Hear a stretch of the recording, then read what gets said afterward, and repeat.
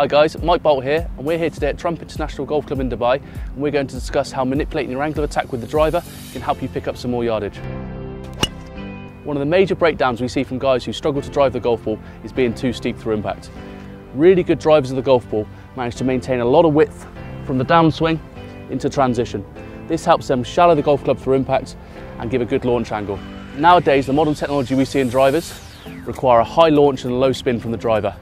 If we're steep into the golf ball, we're going to see too much spin from the driver and a low launch angle, which is going to keep the ball in the air for a lot less time, and we're going to lose a lot of distance. We're now going to hit a couple of shots to driver, one with a steep angle of attack and a shallow angle of attack, and see what sort of statistics TrackMan gives us. As we can see from the TrackMan statistics, with a similar club head speed, just by manipulating angle of attack, we've managed to carry the ball further by 30 yards and increase launch angle by double. A way you can improve your angle of attack and pick up the necessary distance gains are with this simple drill. Place a sleeve of balls a grip length or so in front of your golf ball and tee it a little bit higher than normal.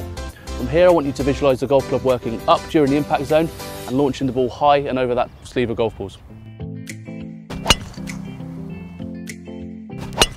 From here, you should see the club work on a much more shallow angle for impact, launching the ball higher with a lot less spin, increasing that distance.